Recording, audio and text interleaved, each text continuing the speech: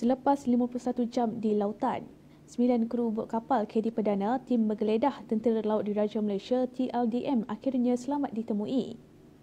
Mereka dibawa pulang ke pengkalan TLDN di Jeti Tanjung Gelang Kuantan, Pahang kira-kira jam 10 pagi tadi. Kepulangan mereka disambut penuh kesyukuran dekat Jeti Markas Wilayah Laut 1 Tanjung Gelang. Pada Sabtu lalu, bot tim menggeledah itu terputus hubungan dengan KD Perdana kira-kira pukul 1.30 petang di perairan Sedili, Johor.